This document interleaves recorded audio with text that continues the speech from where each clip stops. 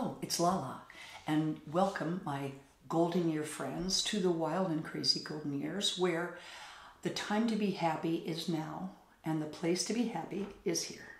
So today's tutorial is going to be on why our foundation separates after you thought you had a flawless application. There are 6 easy tips to prevent this, because there's nothing more frustrating than putting on your makeup and before you even get out of the door, it's starting to migrate south and look like a well-composed compost.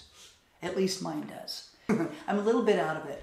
I went to Portland this weekend to watch my amazingly fierce granddaughters play in roller derby.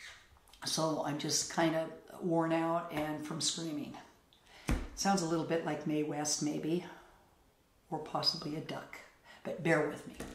So the first reason that your makeup can run is not waiting enough time between products to let it dry. You need to dry in between products. So say you washed your face and patted it dry, and then I immediately go to the skincare. Some people want to wait, but you really don't need to.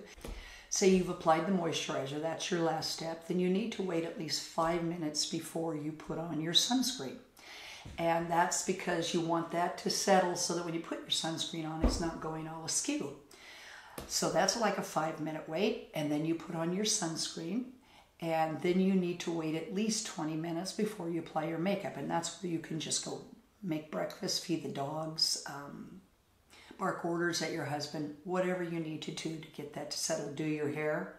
There's a lot of things to do in that time, but if you don't have the time, then there is another way to shave off about 10 minutes. That is not to wash your face in the morning. If you've washed your face really good the night before and applied your moisturizer, then in the morning you can just start with your skincare routine. Or if you feel you're a little sweaty from the night, especially if you still have hot flashes, you'll take some micellar water, and Garnier makes a really nice micellar water, and I will link every product that I show in the description below.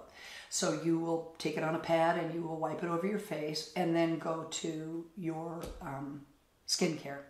And if you don't want to wait between moisturizer and sunscreen, there are moisturizing sunscreen. But I have found a few that are moisturizing that have a good sunscreen in them, so you can try that. So that eliminates waiting between moisturizer and sunscreen, but you still need to wait at least 15-20 minutes before you apply your makeup. That's when you go get your coffee and everything that I had suggested before. Number 2 is using formulas that don't complement each other. Okay, that would be like if you're using a water-based makeup, then your primer should be water-based because oil and water don't mix. So you want to be careful there, because that can cause your makeup to separate because, you know, it's just confused. So make sure that you know your skin type. And that's what the second part of this video is going to be about. It's going to be about how to find your makeup, and that's coming in number 2. So if you do like these kind of tutorials, I would love it if you would like and subscribe and ding my bell. That way you never miss these epic videos. Okay, number 3, dry skin. Now that's my big culprit, especially because I use tretinoin. And that really, you know, you really have to moisturize when you do that. If you have patchy or flaky skin and you apply your makeup over it, it's going to look, again, like the compost or maybe a cracked riverbed. You know, you just really want to have a nice moisturized face before you apply your foundation. And it's important to have the right foundation for dry skin. You don't want any kind of foundation that will dry your skin out even more. Okay, and then having said that, number 4 is oily skin. Yes, just like dry skin, you can separate on the nose and face if your skin is oily, and especially if you're not following a really good skincare routine for your skin type.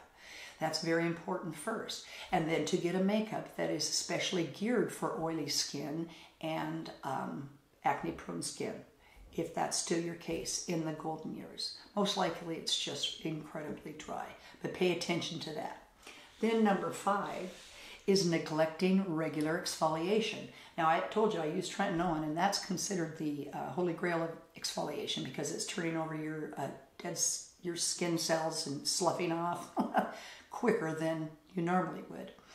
But if you're not using tretinoin, it can still build up you know, what is it here? It said, ooh, impurities and dead skin cells. And if you're not removing these, then your skincare, then your foundation will not go on smoothly. And all you have to do, some people cannot take exfoliation but once a week. I use e.l.f. Holy Hydration Gentle Exfoliation. That's a mouthful. And I just showed you a picture. Or there's other great gentle scrub face washes you can use. And I use mine 3 times a week. And even though I use tretinoin, I just really feel it helps in getting off the skin cells as they turn over. So how often you use an exfoliation is based on your skin. So you really want to take it easy to start with. And I have a video I'm going to link after this video is about exfoliating. I went in more detail on how to do that correctly for your skin. All right, last but not least is over applying your makeup. We have flaws. We've got rosacea like I do. We have dark spots, just uneven skin tone. And so we just want to slather it on quickly to just cover it. But it's more important for you to start out slow. That was one of my issues too, because some days my rosacea is worse than others. And so I was over applying, and it really causes it to separate and look poo-poo caca. So be aware that makeup is buildable. Unless you go right for a full coverage foundation, I imagine that's is buildable as well. But I tend to go to a medium coverage, and then I will apply it all over my face, just one squirt, and it's a hydrating. I make sure I use a hydrating foundation, and I'll go over different types of foundation next Friday.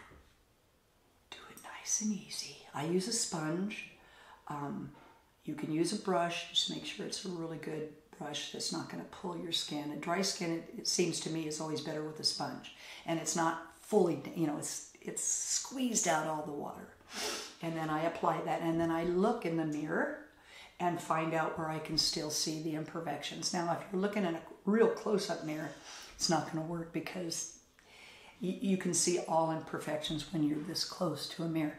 So I pull back and look, and then I will do a little bit more and go on the places that I want fuller coverage and down your neck, nice and easy, and then just keep patting until it looks like it's well blended in.